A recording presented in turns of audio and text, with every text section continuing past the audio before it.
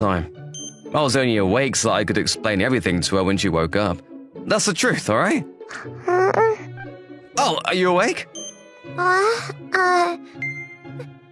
Makishima? What are you doing in my room?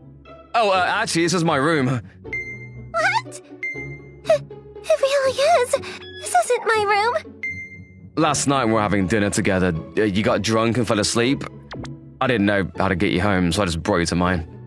What have I done? Oh, you were just sleeping. Nothing else happened, so don't worry, okay? Not that, but I can't believe I was in such an embarrassing state in front of you. I can't live anymore. No. There's nothing to be embarrassed about. That's a lie. You're always so kind. You're just being nice right now. I can't believe I got drunk and fell asleep. That's so pathetic. I promise that's not true. Not only was she introverted, but perhaps she really didn't like herself because she would often beat herself up.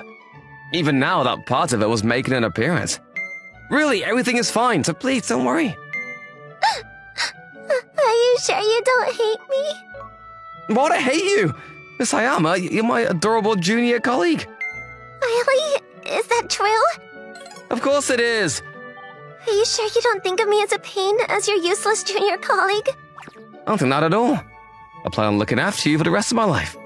Well, of course, once a few years pass by, I'm sure she'll be able to do her job properly on her own, but to begin with, apparently she wanted to get a job in sales because she wanted to get over her fear of talking to people.